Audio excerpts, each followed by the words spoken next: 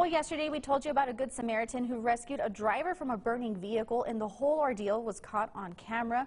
Well, now we know the identity of that man, and KTSM 9 News reporter Shelby Kapp spoke with him about exactly what happened. The guy's swerving all over the highway right now. Fort Bliss soldier Alexis Mayorga driving the vehicle behind the white car.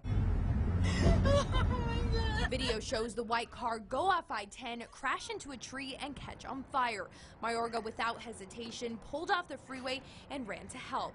He can be seen first trying the driver's side door, then running to the passengers. When I could see him passed out, no seatbelt on, wasn't responsive, so I immediately tried to get him out of the vehicle.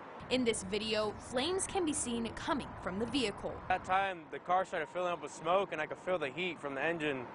And I just started trying to rip him out of the car as quick as I can. Mayorga says his military training is what made him spring into action.